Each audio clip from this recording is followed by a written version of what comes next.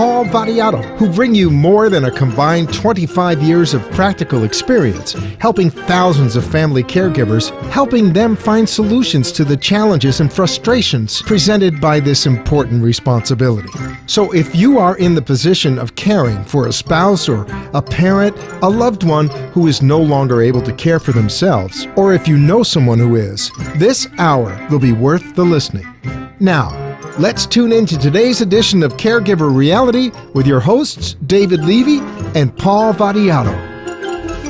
Good evening, South Florida, America, and the world. If I sound a little nasal today, it's because I've had a bad cold the last 5 or 6 days, but the show must go on, so here I am, even though I'm wearing a sleeveless sweater. You're hearing us on iHeartRadio, I trust, WWNN 1470 AM here in South Florida, WWNNradio.com, CareGiverReality.com, Amp2.tv.com. And so we've just .com'd everybody that we know, and eventually it will be out there worldwide. We're trying to figure out exactly how it gets out to all the places that it does, but it does. And our producer, Freddie, brings us panels every week that show what our demographics are. And our market is roughly 35 to 65 plus. Can't tell you exactly because they don't go over 65. So I would be counted as 65 plus. Maybe even Paul these days, I'm not sure. Because he'll never tell. Like Miss Clairol. Right. But we do know that our listeners and our watchers are listening and watching for somewhere in the neighborhood of about 35 minutes, which we think is excellent, and probably the commercials that we can't control on our site and all of the others. So when you get the dancing Oreos and the peanut butter tacos that talk to you, most people cut away. One day we'll control that, and you'll be able to watch all the way through and no interruptions. But for the moment, we are the victims of the media, but we are glad to be here. And as I say, every week at this time, Paul? Well, good afternoon, David, and good afternoon to all of our listeners. We're here with Typhoid Mary here, and all hoping that we don't go home with the flu. But David is with us. My week in caregiving was not a particularly great week. Those problems continue to mount. We were back to the doctors. There's a wonderful medication called prednisone, which is sort of boosts the immune system, but it is just so horrible to take. So it's been a difficult week for my bride, and conversely, it's been a difficult week for myself. But we're going to get through it. David, I know you not only had a problem this week with your health, but your beautiful bride did as well. Wasn't good as well. And I know, excuse me.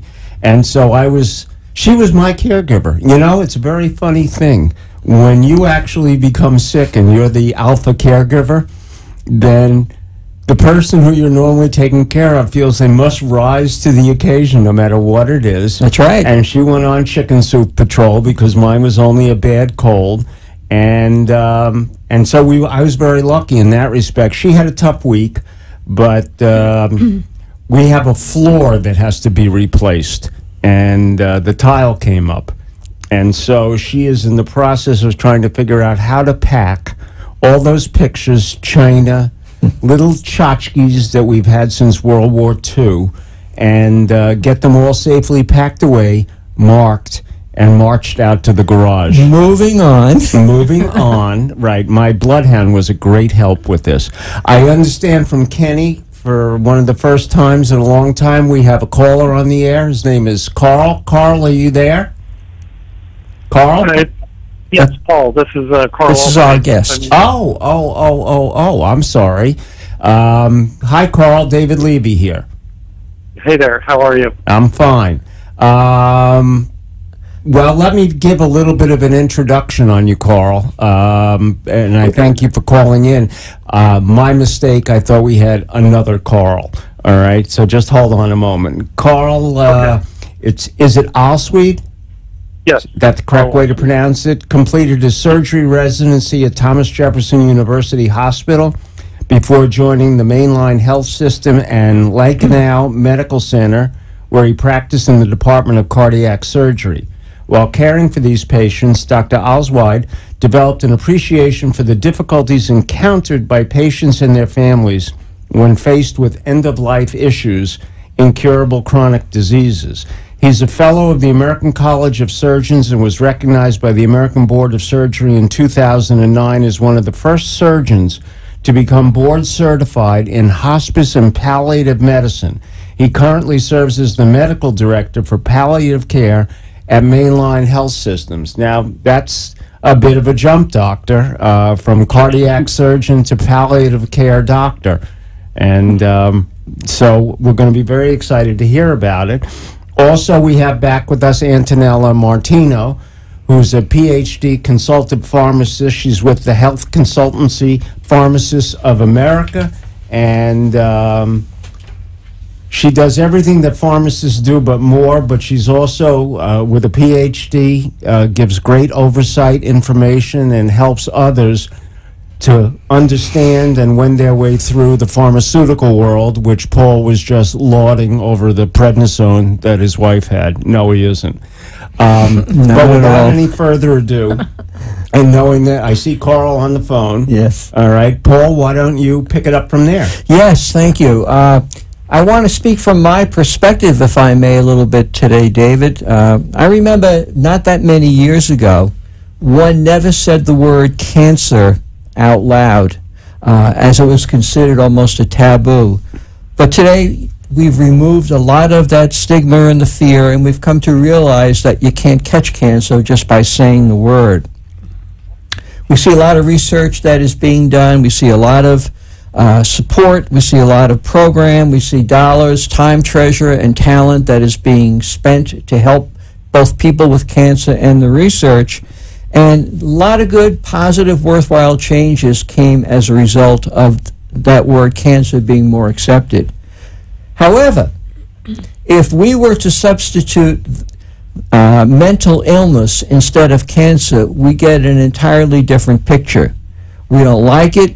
We don't want to hear about it. We don't want to be near it. And unfortunately, we don't support it in the same way as we do with cancer. It's like asking someone in a room with everyone who's a drug addict to raise your hand, and no one wants to do that. And we seem to pick and choose which of those illnesses are good diseases that we can talk about, and which of those diseases are not so good, and we should stay away from that. It's sort of like going to a cocktail party and talking religion and politics. People become a little bit uncomfortable. But from my perspective, my dear listeners, this needs to change because there are just too many people with a variety of mental health challenges, and their family and their caregivers are really struggling. Recently, Robin Williams passed, and a lot was written about him, about his life and his challenges with depression. And other than his wife, they say that nobody knew that this was an issue with him, and he's one of our national treasures. But it really does beg the question, why not? I mean, why was the list that of symptoms that they had not picked up by so many other people and help gotten to them? The list of mental health diseases is long, it's non-discriminatory. They run in good families, they run in not so good families, but in the end, they're very real, they are very hurtful, not only for the person who's going through it, but also for the caregiver as well. So over the next few weeks, we're going to talk about mental health with a number of subject matter experts. We're going to take a look at mental health the same way that we look at physical health, because the law actually says that we cannot discriminate between a physical health issue and a mental health issue. And we know in reality it really doesn't come down that way. And we're going to even talk about that with some of these experts along the way. Which brings me to the campaign that we started earlier this year, Engage to Change, advocate for the caregiver worldwide. And we think this is a great place to start. And we need you who are listening to us and you who are watching us. We need your voice. We need your anger. We need your commitment. It's a call to action. Please email me at paul@caregiverreality.com. All you need to say is, I'm engaged. The more we get, the faster we're going to get to our goal of getting heard on that. Please do it today. It's just simply the right thing to do. David? I think you're absolutely correct, and I would once again rephrase the question that I did to the doctor. Doctor, what made the I hate to use the word paradigm shift from being an active invasive cardiologist to being a palliative care doctor? What was the aha moment for you? Well, in a way, I view surgery as a field that is caring for the whole patient. I think that and so I don't really see that it's a huge jump from surgery into palliative care. I was practicing palliative care the minute I became a doctor and was training in my surgery. But really, what was happening is why I shifted my focus away from the operating room into the field of advanced care planning, which is really where my real passion lays. Is that I saw a lot of I was doing a lot of family meetings in the intensive care unit on patients with their families. Generally, the patients were not able to participate in the discussion, and I noticed and I realized that the advanced care planning that had taken place, which basically was a document that was an advance directive or a living will that was filled out in a lawyer's office prior to their hospitalization, was of very little benefit in the practical sense in the intensive care unit.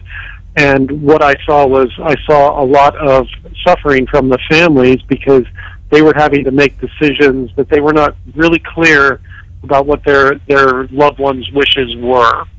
And for me, it was I literally said for about 4 years, some doctor really should really focus on this as a specialty. And I think that things could change if a doctor who really was passionate about it and who really wanted to make some effective change would get involved. We could really see some positive results. And then finally, I turned that question around and said, "Well, why don't you be that doctor?" And that's what I did. Carl, just so that everyone understands exactly what is palliative care, what does it mean, and as opposed to end of life planning? Palliative care is a very broad term. It's basically relief of distress.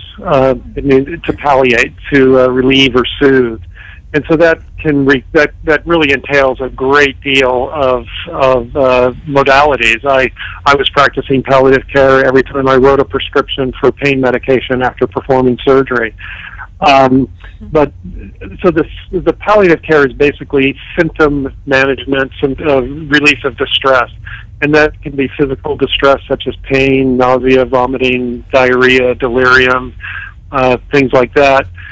But the one aspect I think that is often neglected in medical training and in the medical system as a whole is the existential anxiety that patients and their loved ones feel as they're aging, as their diseases progress. And they really want to have a discussion about where is this all going to go and what do we do under certain circumstances. And we're just not, we haven't really set things up to deal with that. And basically, because hospice care or end-of-life care is strictly palliative care near the end of life, I think there's a misconception that palliative care is equivalent to hospice care. Hospice care is palliative care, but palliative care is more than just hospice care. Yeah, I think that's an interesting distinction. Doctor, did you happen to see on the internet or read, if you were near one, the New York Times on Sunday rather? I do not know. I did not read it per se. I often see these articles after they hit the palliative medical board. Well, this was one about a doctor who went out of his way recognizing that if he got dementia, he was speaking in terms of Alzheimer's, but I think he was speaking of dementia in general, that he put in very, very strict instructions. It was, don't even feed me if I'm feedable. Don't hydrate me, even if I'm capable of being hydrated orally, and obviously not in terms of having a tube in his arm, and went out of his way to make sure that everything that was capable of being done to prevent him having to put his family through the end stage of Alzheimer's, and himself as well, even though he may not have cognitive awareness, he certainly was a human still with a brain, even if he couldn't communicate, and his senses, and could certainly feel, or at least in his mind, that a lot of this was serious enough for him to say, I don't want it in any form or shape. Just let me go as quickly as possible. And all of a sudden, all of the do no harm and the ethical folks, and I have great respect for them, came jumping out and said, oh, how can you do that? And having just lived with a friend of mine whose wife went through this and was on the show about a year ago, and he could find no one to help her in end-stage Parkinson's as she was really suffering, to do anything about it. He's been a great contributor of information to me on this subject, and I'm just wondering, as a palliative care doctor, how do you feel about somebody saying, hey, I'm not even interested in the end point. Don't even let me get there if I don't have to, and especially if I'm not capable of calling that shot due to dementia? Well, I certainly admire his autonomy. I mean, all of us have that autonomy to say what do we want done when we're unable to communicate, and our wishes should be followed. And I think that he is leading a demonstration which is extremely important to do, and I think he's doing a great service for his family by being very clear about what to do. This way they can be relieved of guilt when or at least alleviated of some guilt when he does decline physically, if he was to suffer dementia. Now, as a palliative care physician, I'm also well in support of if his wishes were to say, I want absolutely everything done until my heart stops beating, and I want every machinery and life support given to me. And as a physician, I support both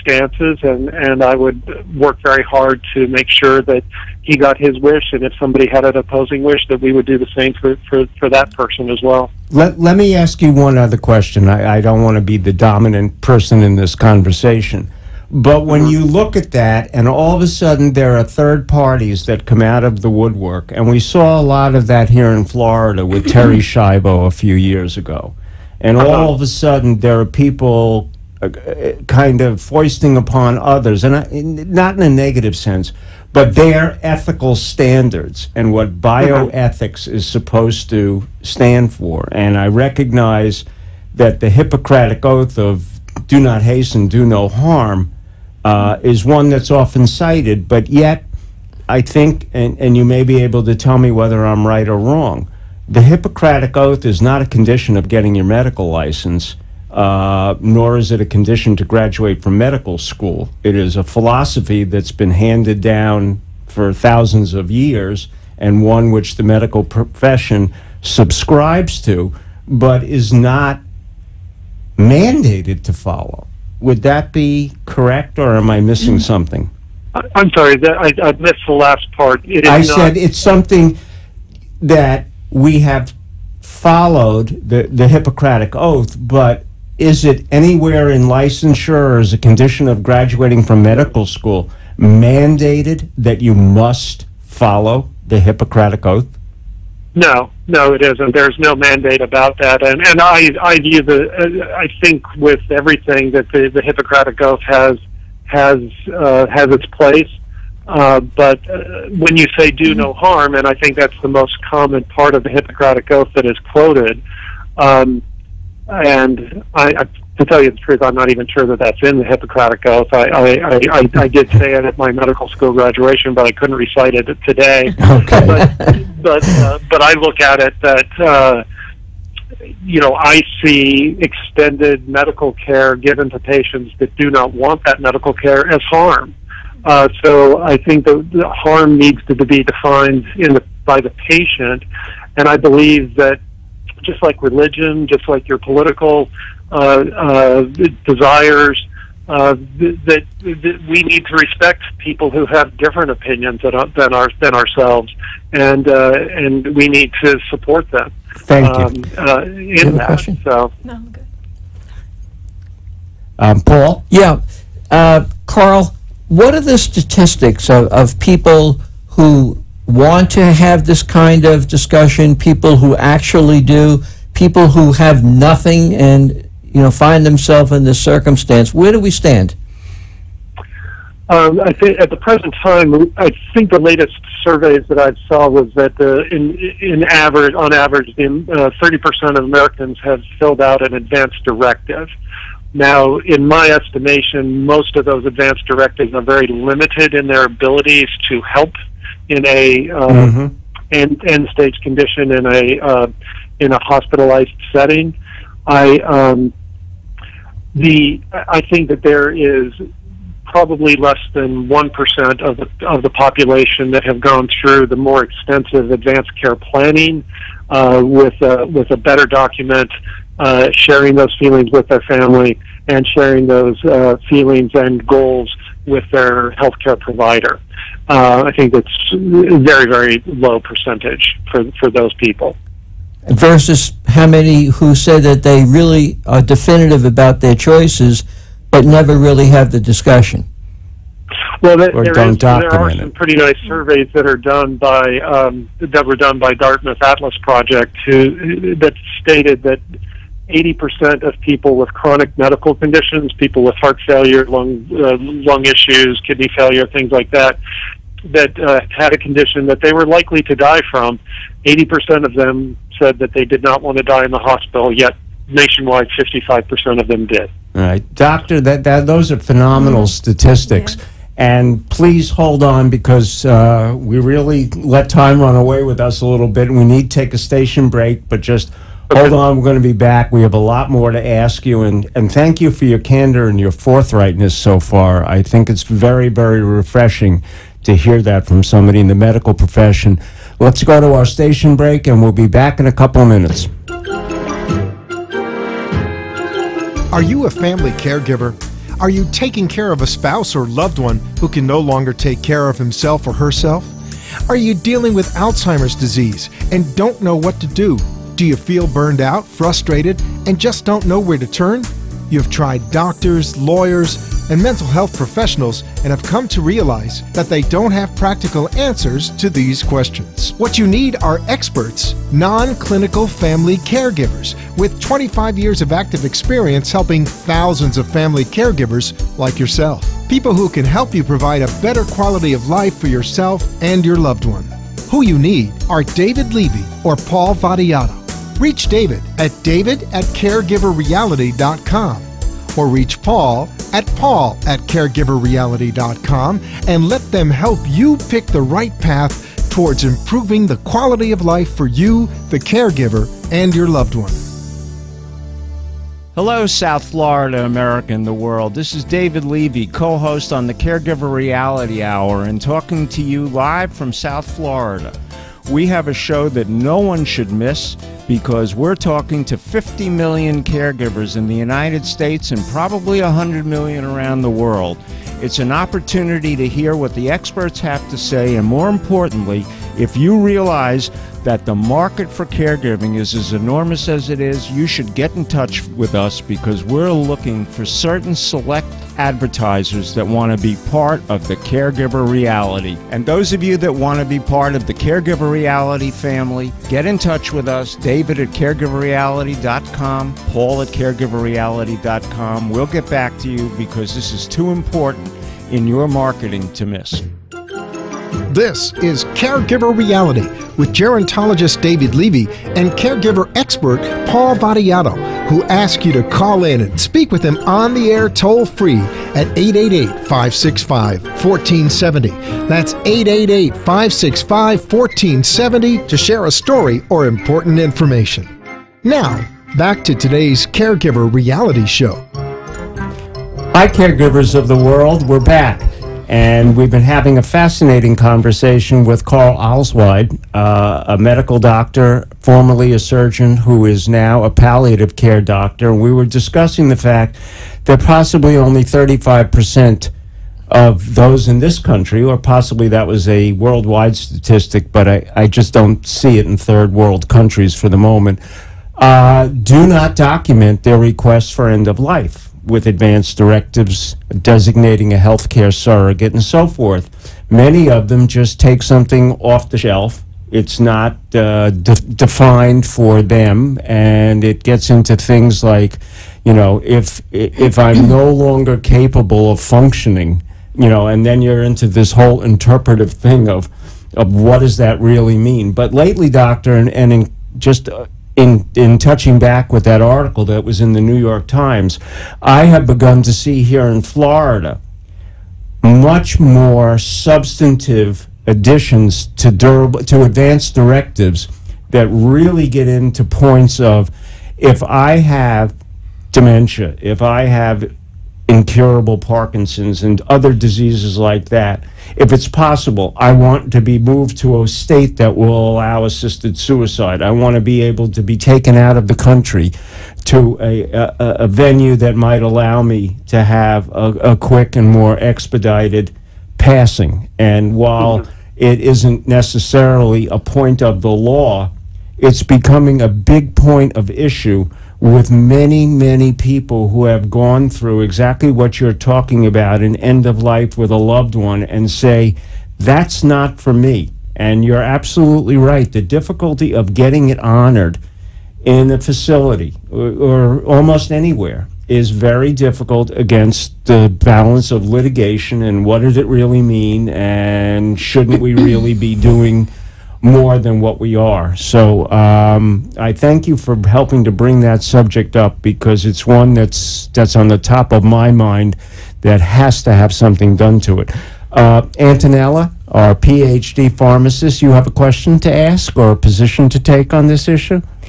Yes, I'd just like to basically share that as a consultant pharmacist and a doctor, we probably have similar challenges in coordination of care and educating both, the patients and the families regarding, their conditions and their medications they're taking. So maybe if you could share how difficult it is to manage some of these patients' therapies, and if there are any issues and maybe way to improvement for medications dispensing and issues with that.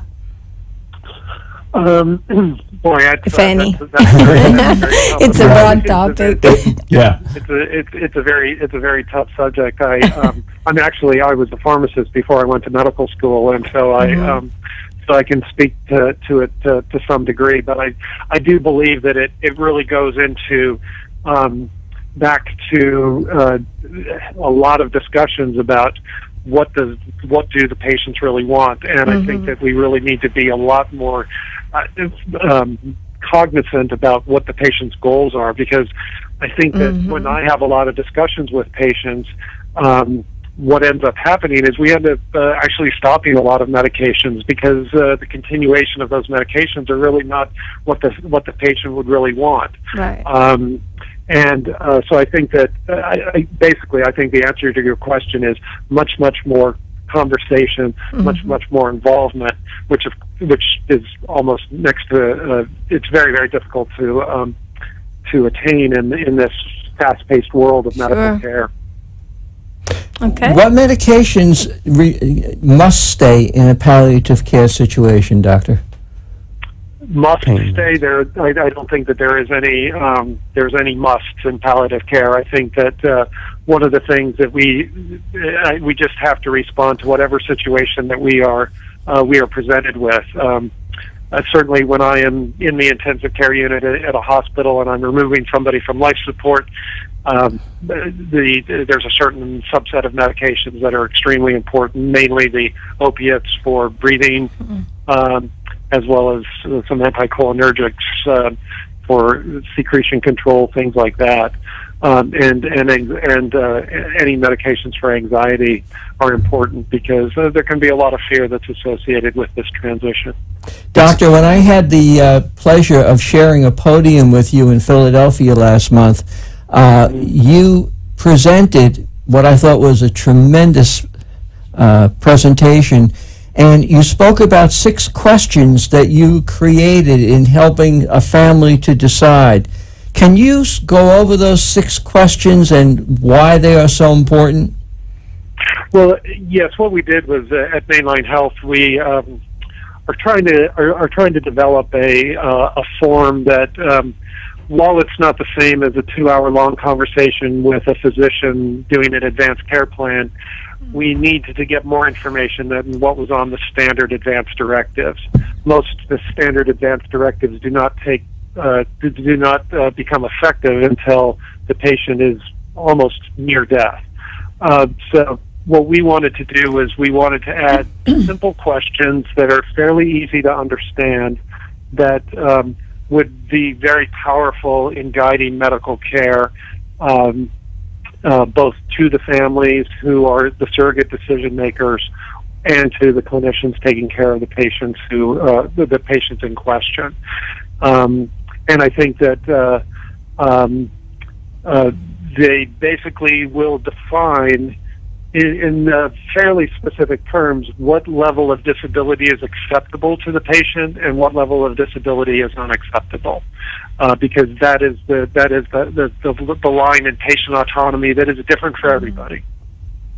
And Doctor, you made them available to our listeners. If they write into Paul at caregiverreality.com, we may send them a copy of those 6 questions.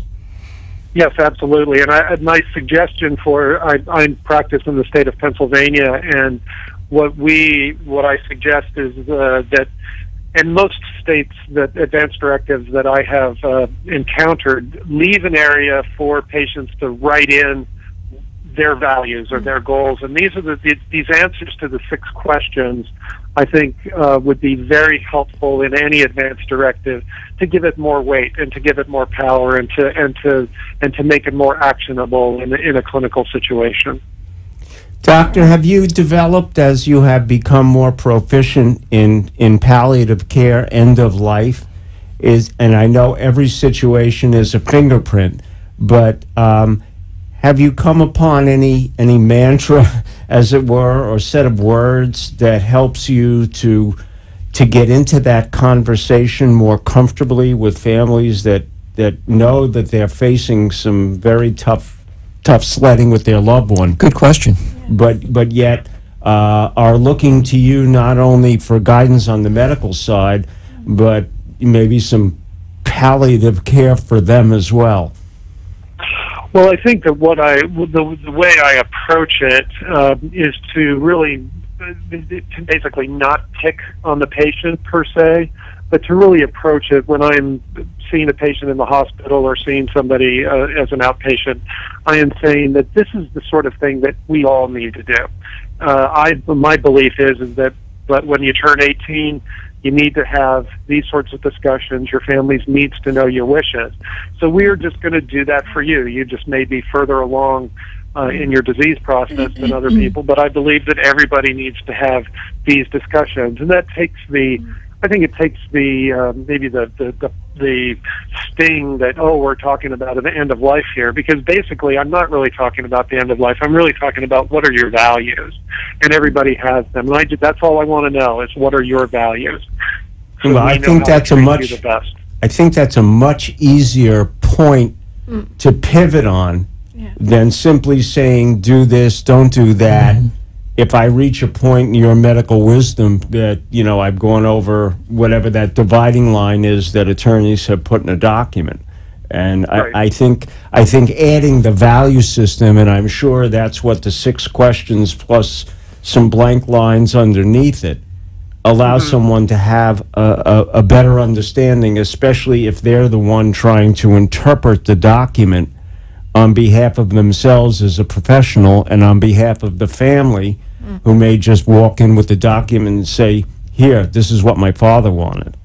Right.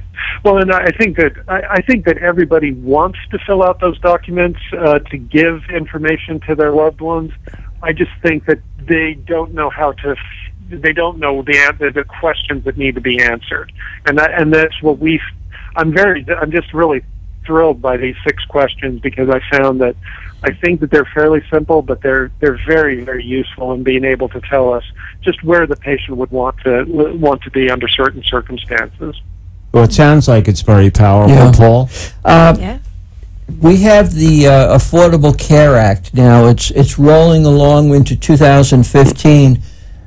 What changes do you see ahead under the Affordable Care Act in terms of palliative care and getting physicians up to speed and compensated for having these discussions?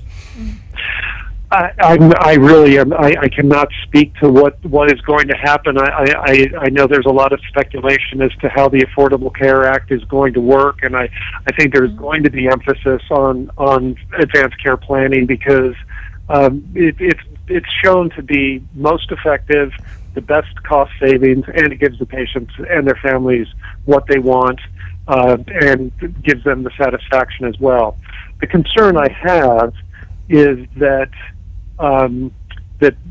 what's going to happen is that a small amount of money is going to be presented to physicians who do not really know how to do an advanced care planning.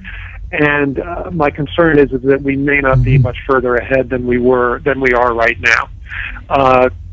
So that's the one concern I have, is that I view this is my surgical background coming through. It's like I view one of these advanced care planning sessions every bit as difficult from a physical and emotional standpoint as when I was doing surgery, and I think it should be compensated as such. And it needs to be as robust. It cannot be something that can be done in a 15-minute office visit. Is it something that should be added to the medical school agenda? I mean, did you have anything that looks like what you're talking about when you went to Jefferson?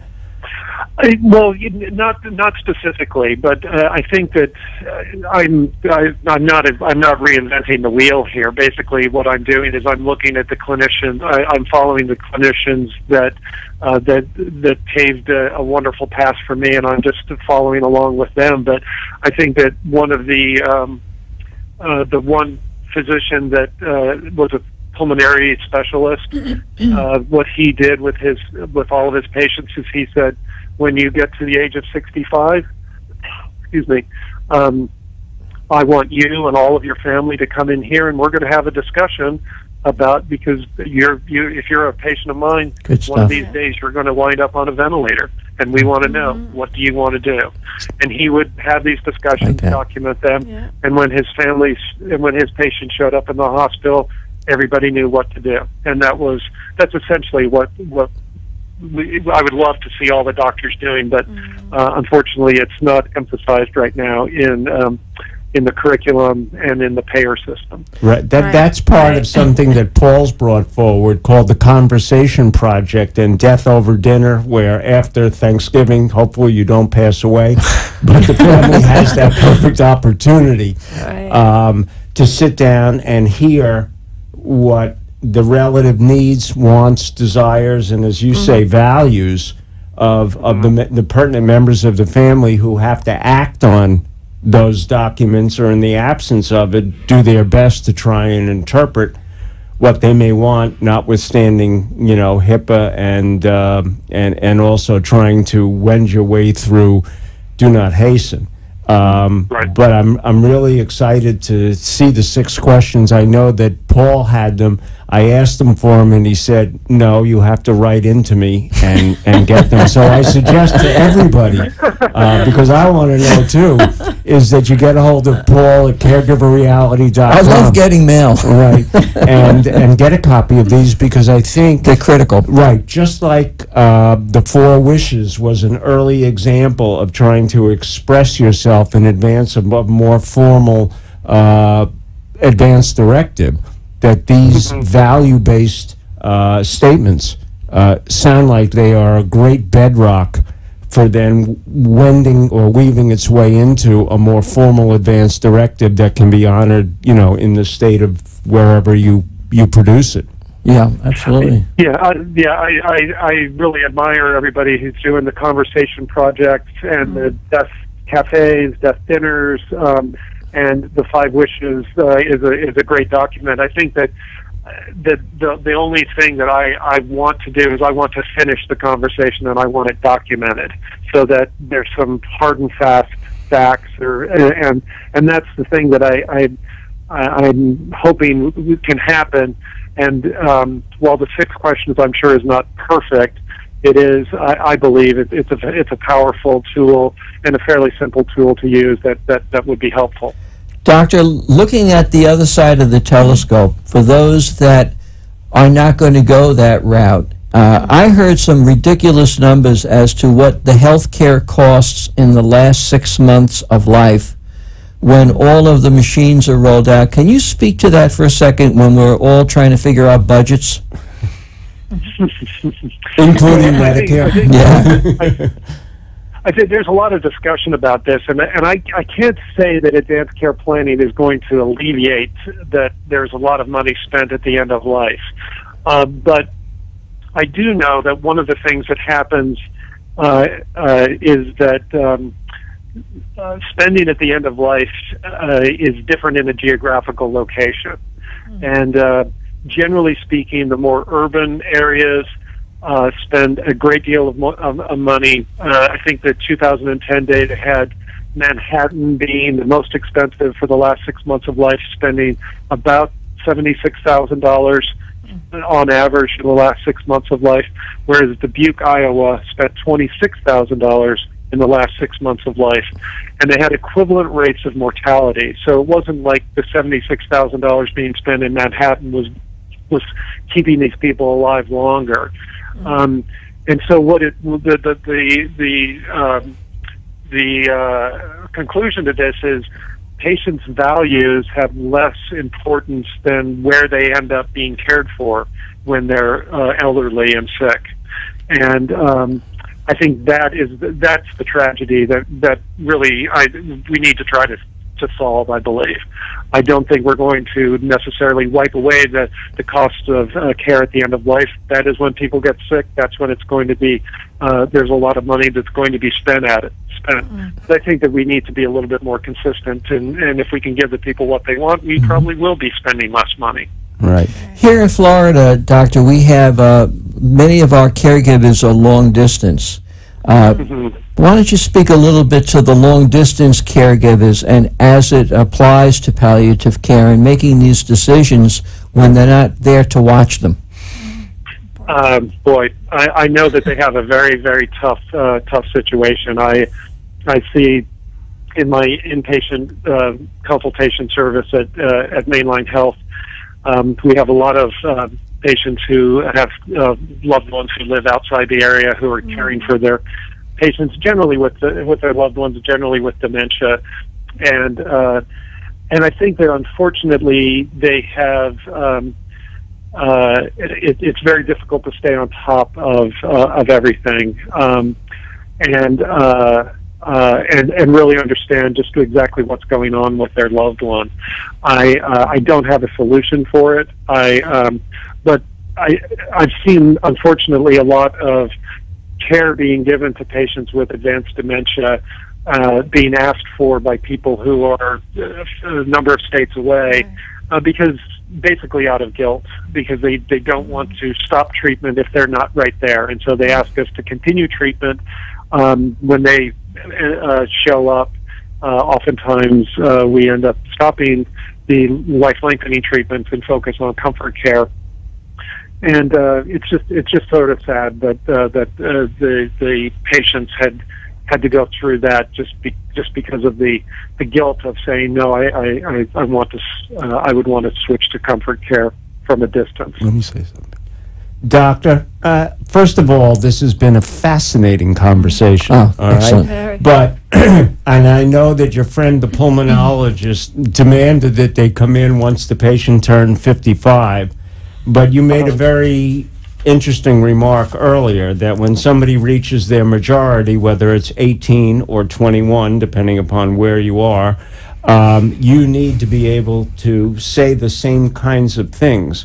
Sometimes we don't get to a ripe old age in terms of illness and disease or accident before we need, unfortunately, to have, or fortunately, to have the use of advanced directives. So I would just point out, and I'm sure you do all the time, that this is not just an age-related issue to aging. It's anybody who finds themselves, for whatever the reason and whatever the age, in a circumstance where they are facing end of life. Correct. I believe that the younger the patient, the more emotional the situation becomes. I think that the Terry Schiavo case really illustrates this tremendously. I have seen families go financially broke as well as emotionally broke, taking care of severely brain damaged 20-year-olds who they are going to nurse back to health and who have no ability to do so. I can imagine that's a very difficult situation to face as a doctor because the family is just hoping beyond hope that there's something that they can do by wishing, praying, hoping, and being there, that blink of the eye means something more than just an autonomic function with a damaged brain. Yes, it's very sad from my perspective, and but I also know, being a parent, that I would go to the end of the earth for my kids if necessary, and the only way I would stop is if they didn't want me to do it. So I've had these conversations with my 29-year-old and 24-year-old sons because I needed to know, and I needed to hear them say that if they were unable to communicate with me, they would not want me to keep them alive under such circumstances. Do they have written advance directives?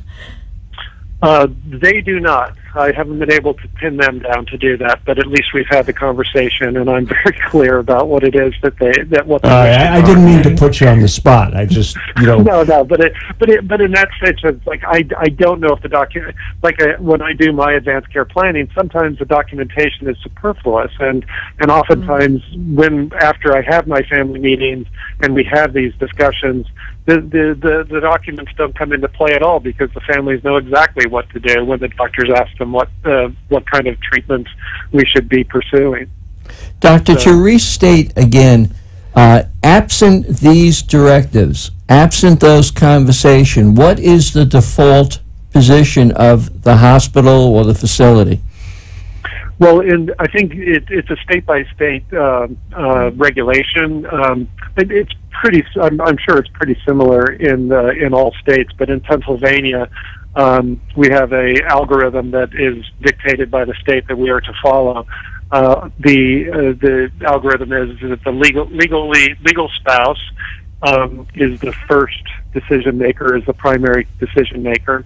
Now, if they are remarried, and it's a second spouse and they have biological children, the biological children and the second spouse or the currently married spouse are on equal footing. The spouse does not trump the biological children. And then after that, it's children or parents, brothers, sisters, cousins, and then we are dictated in Pennsylvania to try to find anybody, friends, relatives, anybody that would speak to the patient's values if there are no blood relatives available. What a horrible position to put someone in. I'm sorry? I said, what a horrible position to put someone in to have to make those decisions with substantive judgment and really not know. Yes, and there's very good data and very good studies that have actually shown that this is the surrogate decision makers suffer post-traumatic stress disorder to the order of going to war, because you're damned if you do and damned if you don't, and but on the flip side, you do have a very strong statement from the patients as far as what their values are. The surrogate decision makers actually feel empowered, and they feel they get gratification out of standing up and doing what is right for their loved one, friend, or whoever it is. Thank you. Yeah. Carl, this has been a most enlightening hour. I just can't believe we've come to the end of it. So much information, and it just leads to so much more that really needs to be asked. I hope in the future, time permitting, you'll come back and we can elaborate a little bit more on this discussion. Can you have any last thoughts that you want to leave with our listeners, and can you give some contact information should they want to get in touch with you? Sure. Well, I think that the final words would be, please let your loved ones know this is a very important subject about what level of ability and disability is acceptable and unacceptable to you, and give them the permission to allow you to be comfortable and pass away if you're not living the life that you want to live. And you can look at my website, which is carlalswede.com, which is KarlAhlswede.com, and my email is drcarl@carlalswede.com, and my business number is 484-222-1870. Doctor, thank you so much. It's been a very enlightening hour. It's provided more food for thought than one would have ever imagined, and you certainly have a great grasp of where you're going with this, and you're to be commended. What a great service you've done for our listeners, Doctor. Thank you. Oh, you're welcome. It's been a pleasure. Thank you very much for having me. You're welcome. Our pleasure. You know, that was quite a conversation. And Antonella, do you have a few words on what we just heard? Yeah. Yes, actually, it's a coincidence that we're talking about this, and I'm here because I've just lost my nearly 102 years old grandfather. Oh. And Sorry for loss. right. Condolences. Thank you. But we were very lucky that, all the family was around. So although maybe there were not all the measures that we have discussed, I'm sure that it's so important to have somebody, and you don't know if you're going to have that someone nearby you to know what your wish are. So it's very interesting that there are tools like these that Dr. Carr developed that can help someone. Right. He mentioned the algorithm, who can be spoken to. Right. And whether you do or do not know the values, I still, at this moment, having watched what our friend Barry went through, which was an identical situation, and his wife's documents, and he was absolutely adamant that she did not want to continue, and there wasn't anybody from the ethics committee, there wasn't anybody on the medical staff of the facility that she was in that would do anything more than say, I'm sorry, we'll continue to give her painkillers, and she's going to have to just follow this out. So even in the best of worlds, with the best of intentions, that doesn't necessarily mean that the system is going to line up behind you. And while I believe everything that the doctor said and who they would ask, whether or not it will be implemented in a facility setting versus home with hospice, I still have some serious doubts. Particularly if there's Alzheimer's, dementia involved. Sure. They're going to err on the side of keeping them alive. Well, I think they're going to err on the side of liability coverage, CYA coverage, because I don't think that they want to have the one unknown relative come out of the woodwork and say, you killed my uncle, and I'm going to sue you, for everything that you're worth. So we're coming down to the end. Antonella, I'm sorry that we didn't have more time to speak with you today. I really appreciate the fact that you came in. Paul, I thought from my perspective on cancer versus mental health was spot on. Thank you. I mean, you've just improved on your perspective week after week after week. I hope that this will be a better week for your wife. Thank you. Antonella, people want to speak to you. How do they go about doing that? They can call me directly. My phone number is 954-650-2147. Repeat that. 954-650-2147. Or they can email me at hcpamerica@gmail.com. All right.